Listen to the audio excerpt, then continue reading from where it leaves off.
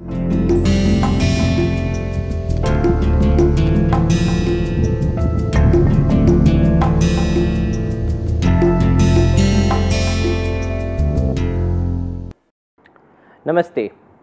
We are the products of evolution.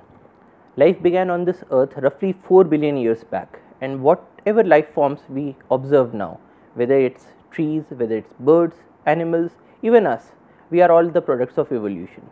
Now, in this lecture, we are going to have a look whether ecology has any relation with evolution. So, let us begin with some key terms. As we saw before, ecology is the scientific study of interaction among organisms and their environments. And here we need to emphasize on the word interactions. So, we are studying the interactions among the organisms and their environment. Whereas evolution, the process through which we have all been made, it is the genetic adaptation of organisms to their environment. Now, in this case, we need to look into these two terms, genetic adaptation. What is genetic? What is adaptation? And how are these related to evolution? Now, adaptation is any alteration in the structure or function of an organism by which the organism becomes better able to survive and multiply in its environment. So, adaptation is any alteration, alteration is changes, any change in the structure of an organism or the function of an organism. So, for instance, if in place of hands, if I develop wings, so that would be a change in the structure, or for instance, a change in the function would be in place of using my hands for writing, if maybe I start using it for something else. So, probably for instance, I develop some other sense organs on this hand so that I can smell these objects by touching them. So, that would be a change in the function of an organ. Now, any such changes in any organism or any organ of the organism by which the organism becomes better able to survive and multiply in its environment. So, any changes will not be adaptation. A change or an alteration is an adaptation only when it permits the organism to better survive in that environment, to better survive and to better multiply in that environment. So, for instance, classical examples of adaptations are, now the camel lives in a desert environment. Now, in that desert environment, you have mounds and mounds of sand, and there you have a camel. Now, what are the kinds of adaptations that you will find in this animal? One is that it has a hump. Now, why does it have a hump? The hump stores energy in the form of fats and water. Now, why is that required? Because when you are living in a desert environment, you do not have a very ready access to water and food. So, if you have ever seen a camel drinking, it would drink buckets and buckets of water and store all of that into its body. And the urine that this animal releases out is a very concentrated unit.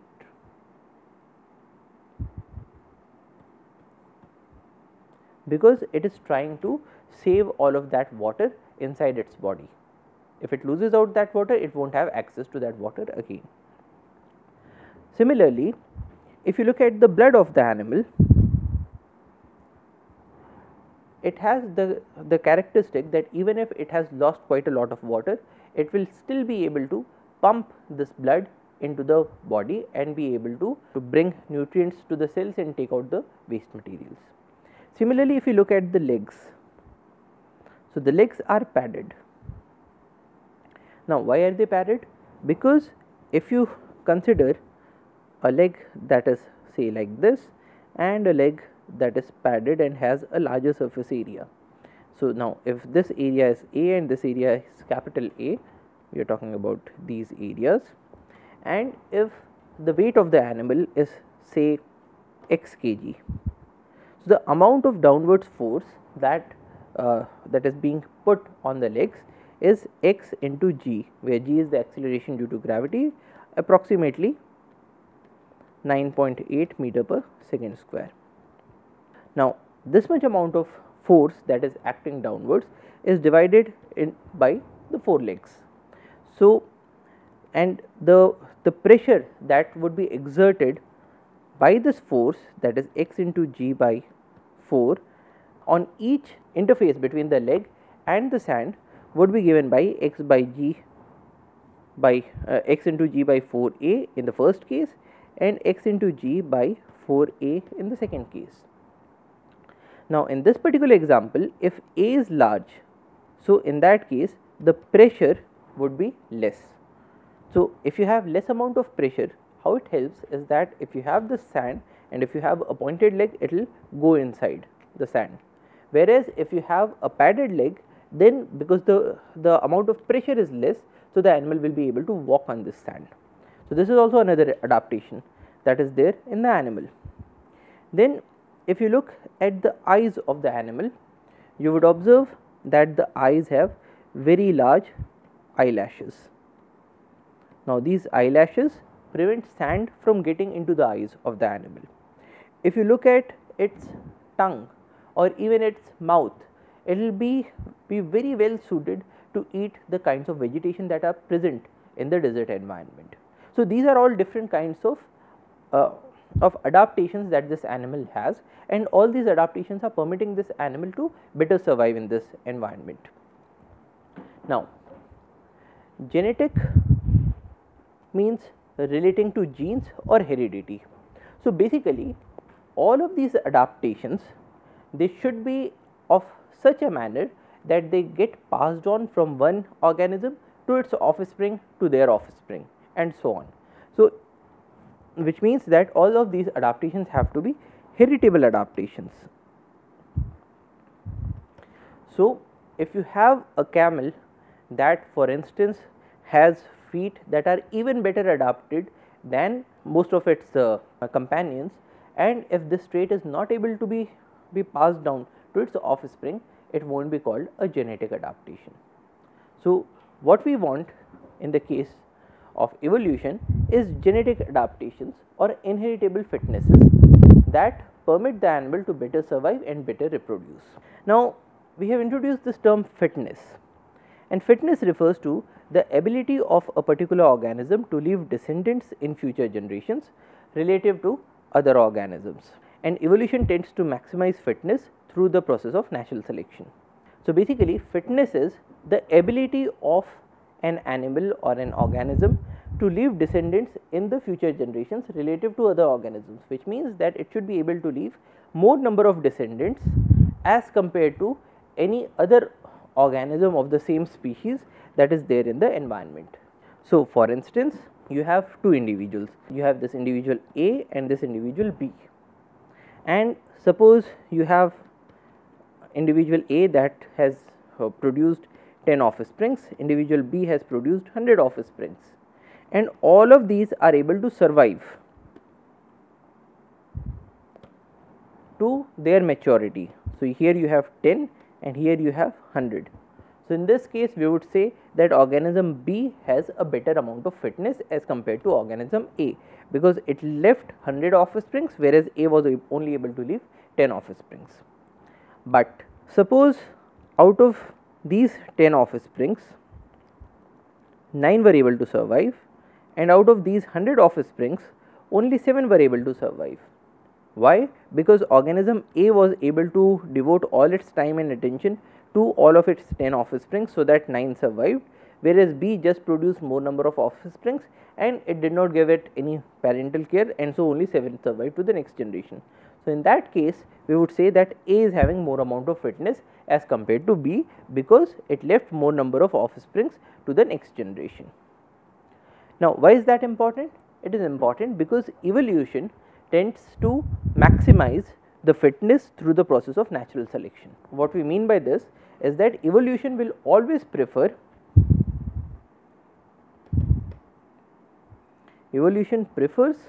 better fitness. Why? Because if organism A has those characteristics which are inheritable, and because of which it was able to leave more number of offsprings, so all of these 9 offsprings will also be getting those characters from A, and so all of these 9 or most of these 9 organisms will be able to leave even more number of offsprings in the next generation, as compared to B. So, in the case of B, out of 100 only 7 survived.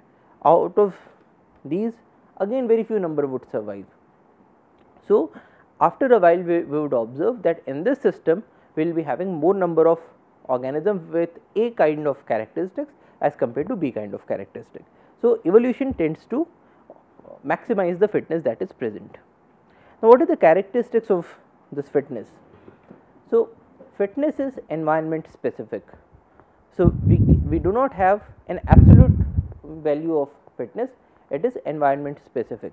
So, for instance, in the case of our organisms A and B, in one environment it is possible. So, let us consider an environment in which there is more amount of predation. Now, in this environment, if you are able to protect your offsprings, you will be able to have more number of offsprings in the next generation. Whereas, if you are not able to protect your offsprings, most of the offsprings would die off. But then in an environment in which you do not have any predation and you have ample resources as compared to the population, so in that case you do not require very much amount of parental care that needs to be given to the offsprings. So, in that case this organism B that was able to have more number of offsprings would be said to be more fit as compared to organism A that only gave 10 individuals, because in the absence of predation, in the absence of diseases, when you have ample amount of resources available, most of the offsprings are able to survive. So, in such situations just producing more number of offsprings would give you better amount of fitness. So, in this example we saw that fitness is environment specific, it depends on how harsh the environment is. Secondly, fitness is species specific. So, we do not compare fitnesses between two different species. High reproductive rate alone does not mean higher fitness, but higher survival of more progeny does. So, as we saw before, if you have more number of offsprings, it does not mean that you have more amount of fitness. What is important is how many of those offsprings are able to survive to the next generation. Then fitness should be measured across several generations, it is a long term measure. So, we cannot determine fitness in just 1 or 2 generations, it has to be determined over a long period of time. And it works at the level of complete organism, not on individual traits such as size or speed. So, essentially if you have 2 organisms and one organism is faster than the second organism, it does not mean that the organism will be more fit, because we will have to look at all the characteristics that are present in that organism.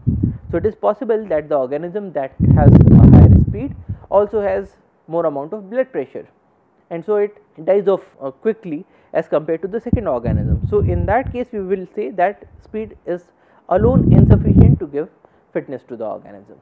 So, all the characteristics of the organism need to be looked in totality. Next, we said that natural selection is the mechanism through which more fit organisms are selected. So, how do we define natural selection? It is the process in nature by which only those organisms that are best adapted to their environment tend to survive and transmit their genetic characteristics to the succeeding generations, while those less adapted tend to be eliminated. So, natural selection is the process through which nature is selecting those organisms that are better fit to the environment. And there are 5 stages in natural selection.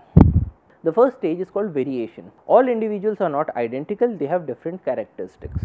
So, for instance, if we look at a class of students, we would find that we have students of different heights, or we have students of different weights, or different skin color, or different color of the hair, or different eye color. So, these are all variations that are found in a population. Now, natural selection, when it wants to select those organisms that are the best fit, so in essence it also means that you need to have some variations. If all the organisms are one and the same, then you cannot select between these 2 organisms. So, we have variations that are present in organisms, and a classical example is that of peppered moth. So, this is a moth and it is present in 2 varieties, one is this dark colored moth and the second is this light colored version. So, these belong to the same species, but they have different colors. The second step of natural selection is overpopulation. Now, overpopulation means that organisms tend to produce excess number of offsprings. So, for example, female mosquitoes may lay 500 or 1000 eggs. Now, if you had a situation in which every 2 organisms after mating they only produced 2 offsprings, which upon mating again produced only 2 offsprings.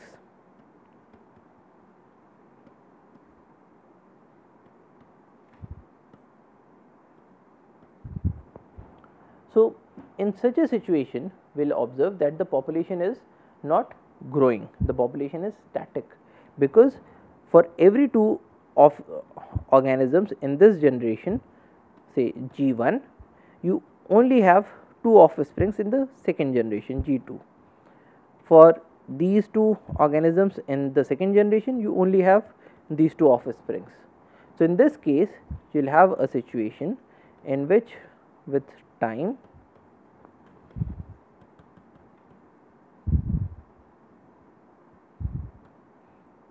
the number of organisms will remain constant with time, there will not be any change. However, it is observed that if you provide ample amount of resources to any organism, it tends to overpopulate. So, overpopulation means that from one organism in the first or say from 2 organisms in the first generation, the second generation may be having say 10 organisms.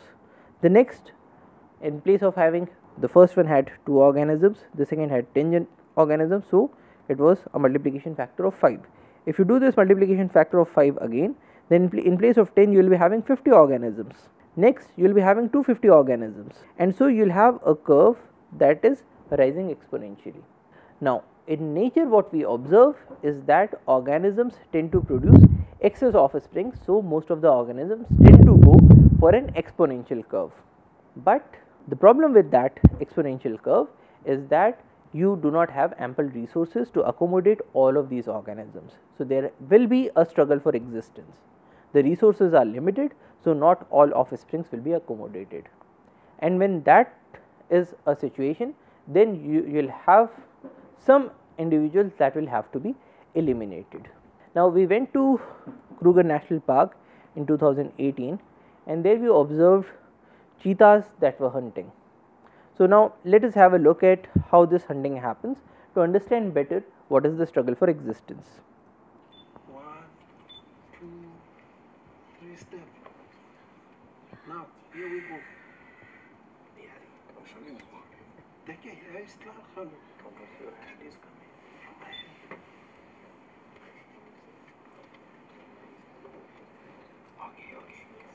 So, that is the voice of our tour operator, and we are observing cheetahs that are hunting impalas.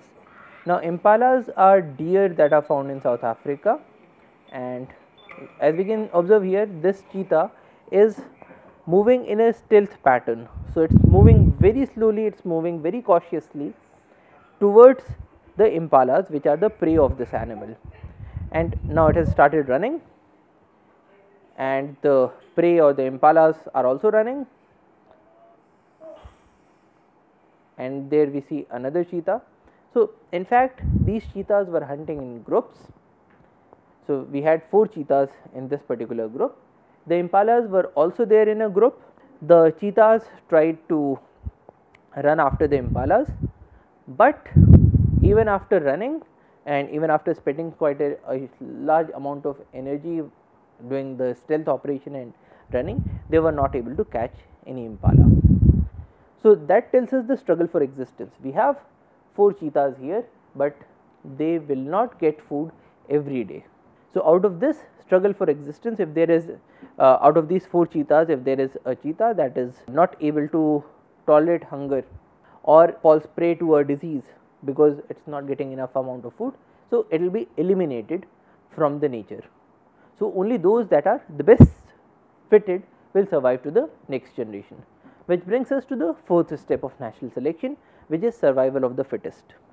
Only those individuals best are able to obtain and use resources will survive and reproduce. So, for instance, even in the case of these 4 cheetahs, after hunting a prey, if you figured out that one of these 4 brothers was able to get the largest amount of meat and there was another one that was not able to get enough amount of meat. So, in that case you will have the first cheetah that would be able to survive better as compared to the second cheetah which does not get enough amount of food. So, survival of the fittest means that only those individuals that are best able to obtain and use resources will survive and reproduce. So, getting resources is crucial for the survival of an organism, and only when this organism survives, breeds and produces more number of offsprings will we say that this organism is fit and will be selected in the process of natural selection.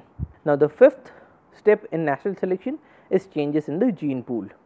So, inherited characters increase the frequency of favored traits in the population. Now, what is changes in the gene pool? So, we come back to this example of the peppered moth. Now, we saw before that this peppered moth is present in two color variations, one is the dark colored and one is the light color. Now, this example comes from England, and before the industrial revolution the trees, the area was very pollution free. So, trees had a lot of lichens on their surface, and these whitish color are the lichens. So, lichens provided the bark of the trees with a lighter shade, and on this lighter colored bark we can observe this insect, but we cannot observe this insect as easily. So, we also have a lighter colored insect, a lighter colored peppered moth that is there on this bark, but we are not able to see it very easily. Now, when industrial revolution came, so there was quite a lot of air pollution in that area, and pollution killed off the lichens. So, if this lichen gets removed from the barks, so the barks get exposed, and probably you will also find some amount of soot deposition on these barks. Now, when that happens, this lighter colored version, which was earlier very much camouflaged on the lichens, is now clearly visible, whereas this dark colored version, now it becomes camouflaged. So, in this image as well we have two peppered moths, and we are very easily able to see this peppered moth, but not this peppered moth.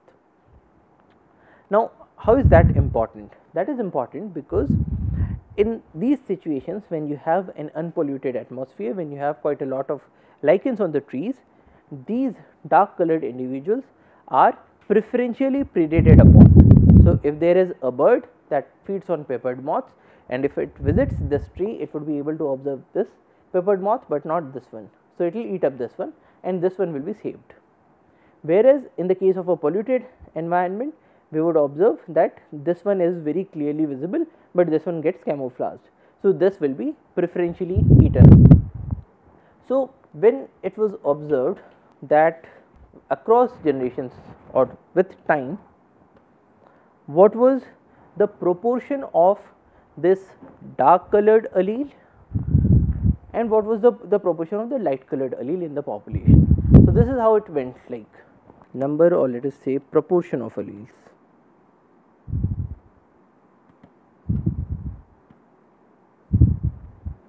So, let us divide this period into stages. So, the first stage is the before industrial revolution, the second one is during and after industrial revolution, and the third one is after Clean Air Act was passed. Now, in the first period before industrial revolution, we had a situation like this one. Now, in this situation, it so happened that most of the dark colored peppered moths were eaten up, and so their numbers were very less. Most of the peppered moths that you would observe would be light in color. So, before industrial revolution, you have this dark colored variety which is very less, and you have the light colored variety that is very high. Now, during and after the industrial revolution, the light ones were preferentially eaten up and the black ones were more spared. So, after a few generations, it so happened that the number of dark colored moths in the population increased and the light colors reduced. Now, once we had quite a lot of air pollution and we had situations of public outcry, especially after the Great London Smog, we had the passage of a Clean Air Acts, through which the amount of of pollution in the air was regulated. Once that happened, and once the air cleaned up again, the situation again reverted back to this situation. So, we had less amount of pollutants, so lichens again came up on the trees, and again we had situations in which the dark colored moths became preferentially eaten. So, in that case we again got to a situation in which the number of dark colored moths reduced in proportion and the number of light colored moths increased in proportion. So, what we are observing here is changes in the gene pool. So, this is a very good example of how natural selection operates in principle. So, in this example we can see that there is variation in the organism. So, different individuals have got different colors. Now, peppered moths, like most other organisms, also produce a number of offsprings. So, there is overpopulation, there is struggle for resources. Now, if this was the only tree that was available, and if these two peppered moths were the only two peppered moths that were available, so this peppered moth would have resided here and this peppered moth would have moved to this location, in which case both of these peppered moths would have been spared from predation and both would have been able to live equally well. However, because there is a struggle for resources, because there is a dearth of resources as compared to the number of organisms that are produced, so there was a struggle for existence. Not every peppered moth could get into a place where it could hide out. So, there was a struggle for existence. Now, in this struggle for existence, there was survival of the fittest. So, in the presence of predation in this sort of an environment, this one survived better. So, this would be said survival of this organism was preferred by natural selection. In this environment, this one was preferred. So, there was a survival of the fittest, and this also resulted into changes in the gene pool. Now, here it is important to note that whenever there are these changes in the gene pool, in most of the situations we do not have a situation in which you have 100% organisms that are of one variety and no organism that is there of the second variety.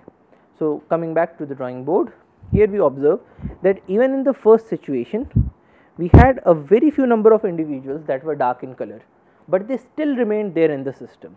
Variation is very crucial for the system to survive, because if it so happened that this number went to 0, so there would not have been any more variation that was remaining in the system, and once the system changed, once it moved to a polluted scenario, if we in this situation if we only had the light colored moths, so in this situation all of those light colored moths would have been eaten up, and so no peppered moth would have existed today. Whereas nature always prefers to have these variations, and so even in these situations we observe that we will have some number of individuals that still persist in the system even though they are not the best suited. Now, how does this selection occur? We have three different kinds of selections which are called as directional selections, stabilizing selection and disruptive selection. Now, in this example what we are observing is that here we have the frequency of individuals and here we have different colors that are present in the population. So, here we have an organism that is very light in color, here we have an organism that is very dark in color, and these are variations in between. Now, suppose the original population was something like this. So, the most preferred or the most fit organism was there in the center. Now, in the case of a directional selection, this curve would shift either to the right or to the left. So, what we are saying here is that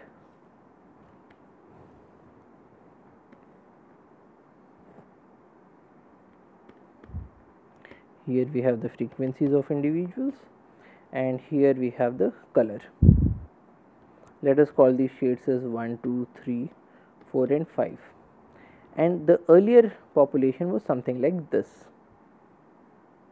So, in this case we had most of the organisms that had this color of 3. So, this is the most preferred one. Now, if the situation changes and if this curve shifts to the right,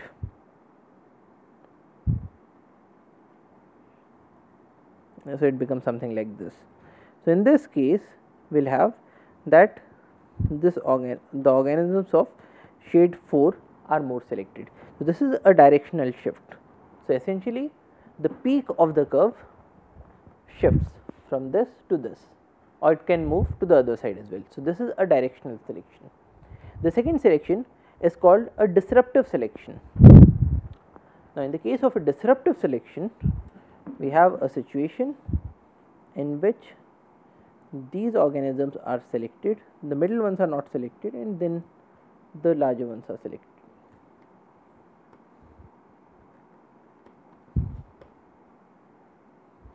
So, in this situation we have that the light ones are preferred and the dark ones are preferred, but the middle ones are not preferred. Now, when do we have a situation like this? So, suppose you have a forest in which you have some trees that are dark in color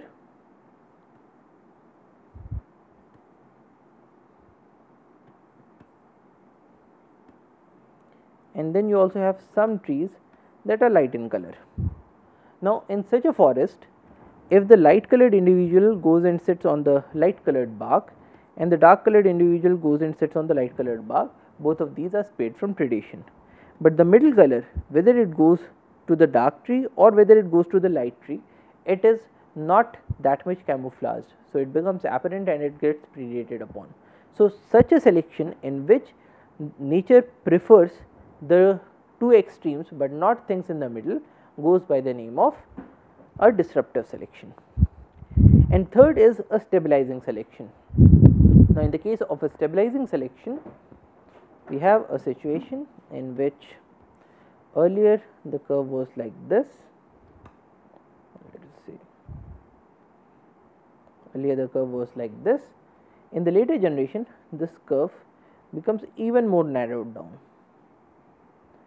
So, for instance, earlier we had these shades 1, 2, 3, 4 and 5 in generation 1, but in the second generation the shades 1 and 5 get completely removed, and now this whole curve has become even more towards the center. So, in this case we have lost two traits and we have even shifted the system towards a center point. So, this would be called a stabilizing selection, and we observe examples of all three of these in the nature. So, for instance, this is a study of directional selection. So, there is a set of islands that go by the name of Galapagos Islands, and here we have birds that are called finches. Now, these birds have beaks and their beak size was studied. Now, there was a drought in 1977, and before the drought we had this sort of a curve. So, what we observe here is that this beak depth of 8.8 is the most preferred one. Now, after the drought, what happened was that during this period most of the nuts that were there became even more harder to break open. So, here we have this chart of seed hardness versus the beak depth. Now, if you have a seed that is harder to break open, so you require a larger sized beak to break open that seed. Now, in this drought, what we observed was that before the drought we had this pattern in which the beak size of 8.8 was more preferred. After the drought, it shifted from 8.8 to 9.8. So, there was a directional shift towards larger sized beaks because of the drought. So, this is an example of directional selection. An example of stabilizing selection is the weight of human baby at birth. So, here we will observe that if the weight is around 8 pounds, so we have minimum amount of mortality that is there in the system and highest amount of survival rate. If it shifts to the right or to the left, so in those situations these babies die off more easily. Now, this is obviously a very old paper, and our advances in medicine have enabled other babies to survive today. But then if you look at this graph, if you only concentrate on this graph, we will observe that babies of 8 pound are selected. So, this is the most optimum weight. So, this is an example of a stabilizing selection. So, if you shift to the right or to the left, you have a lesser probability of survival. Now, this is an example of a disruptive selection. So, this is again an example from Galapagos Islands, in which we had a bird population in which these beak sizes were more preferred, and then this beak size was more preferred, but the center ones were less preferred. Now, why do we have a situation like that? We can have a situation like this if you have an environment in which you have these nuts that are hard to crack and these nuts that are easy to crack, but you do not have any nuts that come in between. So, if you have a bird that comes here, it will not be able to crack a larger sized or a more harder nut, but if it tries to crack open these softer nuts, so it will face a lot of competition from the already existing birds which have smaller beak sizes and are probably more adapt or more amenable to crack open those softer nuts. So, in such a situation we will have a disruptive selection. So, we will observe two modes in the curve. So, next we have a look at coevolution, which is a situation in which there are two species that are evolving at the same time. So, this is the evolution of two or more species that interact closely with one another, with each species adapting to changes in the other. And a good example is bee hummingbird that is feeding on these flowers. Now, in these flowers they have an elongated shape much like a funnel, and there is nectar on the inside, and the flower produces nectar to attract these birds.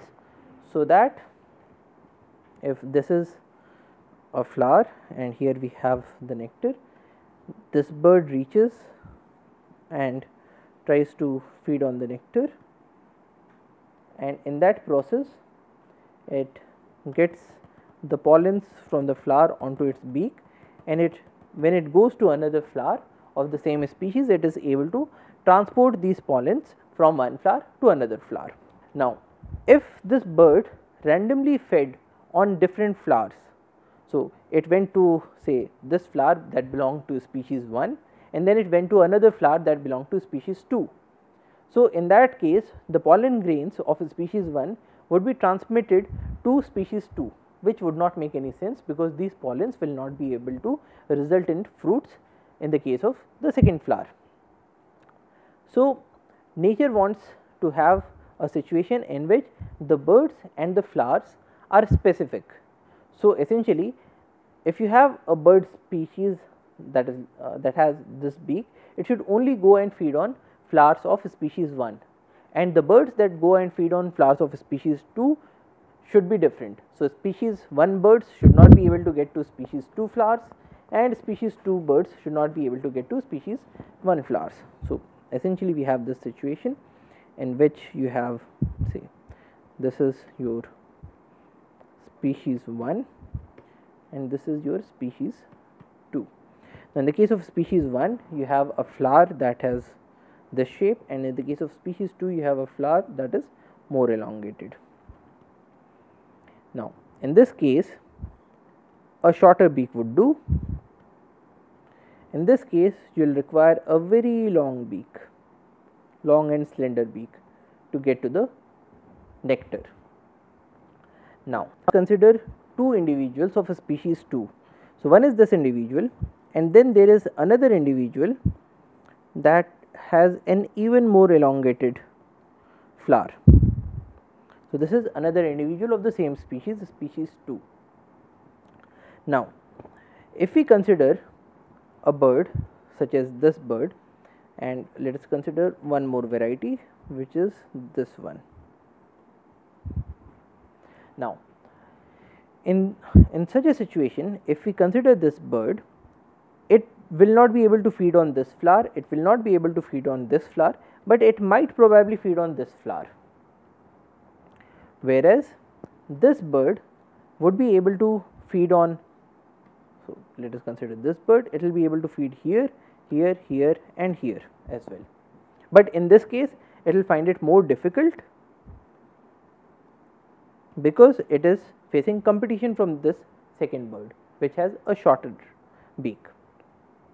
Now, in such a scenario we will observe that if this species 2 has these different individuals, this individual with the longest tube or the longest funnel will be much more specific as compared to this individual that has a shorter funnel. So, if you want more specificity, more specificity would mean that you have more probability of reproduction, because more probability of pollens from the same species reaching into the flower of the same species. So, you want to have more amount of specificity. Now, more specificity is being provided by a longer funnel and not by a shorter funnel. So, after a while, because natural selection is selecting those organisms that are best suited or that are the most fit, and in this case we can intuitively guess that a longer funnel will result in more amount of specificity, and so more amount of fitness.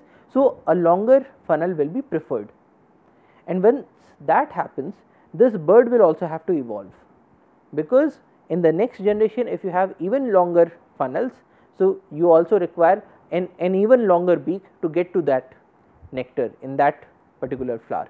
So, this bird will also have to evolve at the same time. So, the evolution of one species is driving the evolution of the second species, and now if this bird evolves, what will happen is that these individuals of the same species that were having a smaller size or a shorter funnel, they will become even less fit, because now this bird will choose to get into a larger flower, a longer flower as compared to a smaller flower, and this smaller flower will maybe start getting birds of some other species. So, in this situation, the longer beak of the bird will also result in more amount of evolution in the flowers. So, this is an example of co-evolution. Another example of co-evolution is the evolution of horns. Now, in a number of herbivores, we observe these horns. So, this is an example of a Cape buffalo, and the horns serve as a deterrent from the predators.